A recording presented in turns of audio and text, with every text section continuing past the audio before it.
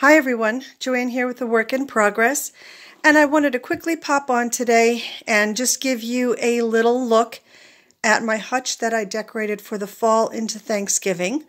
Hopefully better late than never, and I do hope that everyone had a wonderful Thanksgiving, and if you ventured out on Black Friday, I do hope that you got some amazing deals.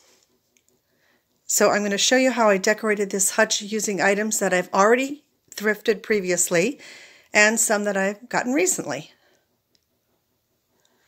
I'm going to start up here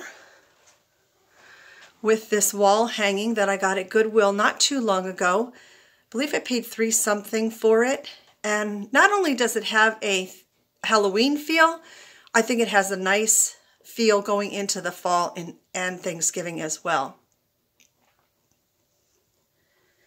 And then here is a look at the top shelf where I put a gather banner. It does have little tiny lights in it, a bit hard to see in the daylight, I know, but there are lights in it.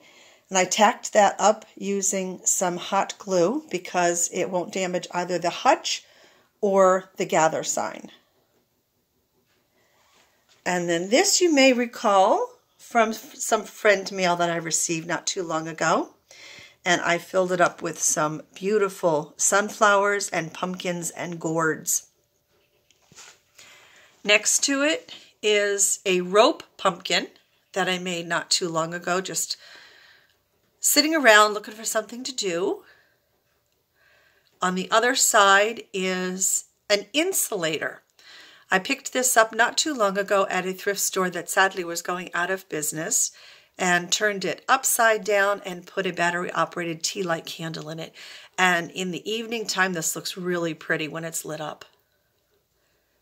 This sign here I've had for a while, and that pumpkin at the top of it I can actually turn around.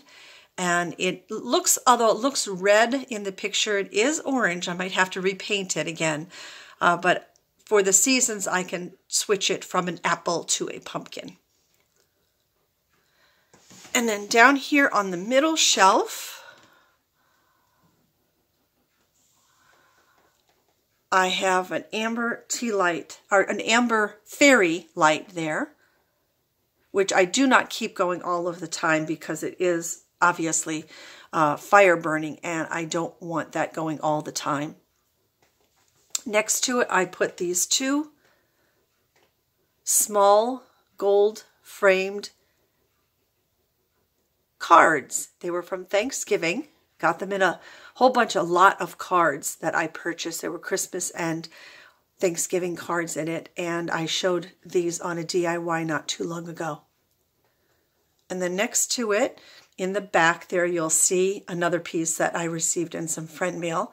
And I really like how the golds and coppers in that piece back there tie in with the gold frame here and then the amber in that fairy light.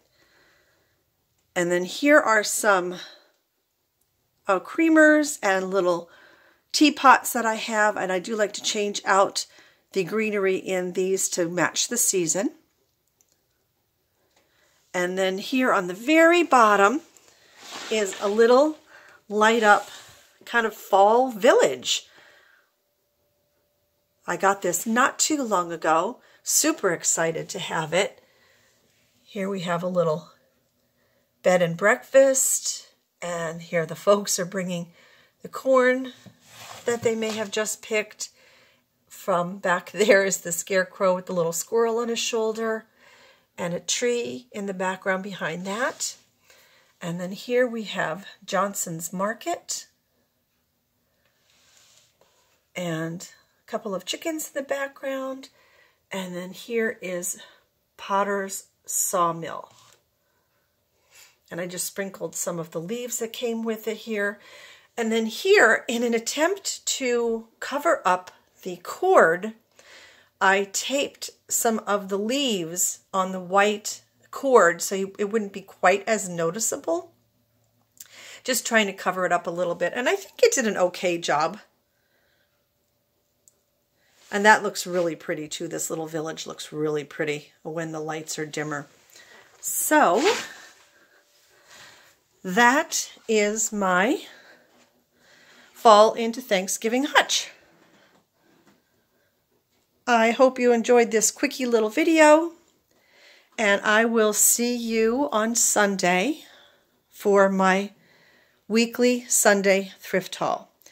And until then, everyone, as I always say at the end of my videos, please take very, very good care of yourselves. Thank you for watching. And if you enjoyed my hutch, go ahead and give me a big old thumbs up and leave me a comment down below.